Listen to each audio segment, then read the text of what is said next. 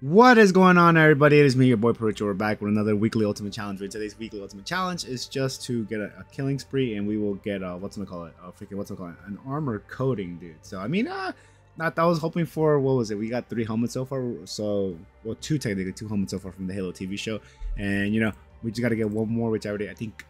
I don't want to like just say some random ass name, but you know, the guy with the EOD helmet without the freaking pipelines like around the freaking like chin area. But yeah, that's the last helmet that we're missing from the Halo TV series.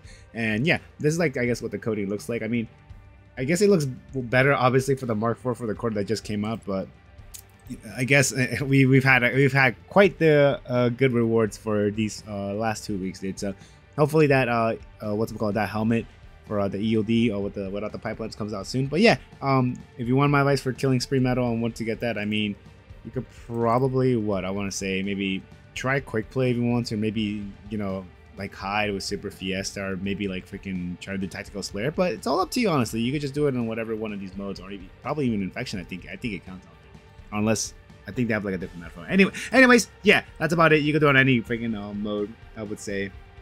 Honestly, but yeah, that's it for me, and I'll see y'all on the next one. Peace out, everyone.